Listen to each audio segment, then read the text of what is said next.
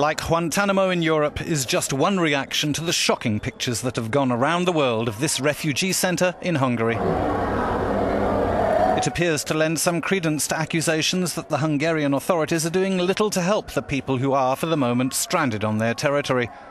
Instead of an orderly distribution of food and water, officials seem unable or unwilling to prevent a free-for-all erupting in front of them, and bags of food are thrown over barriers into the crowd. The pictures were filmed secretly by an Austrian volunteer. The Hungarian authorities have announced an immediate inquiry, and Prime Minister Viktor Orbán is making a speech in reaction.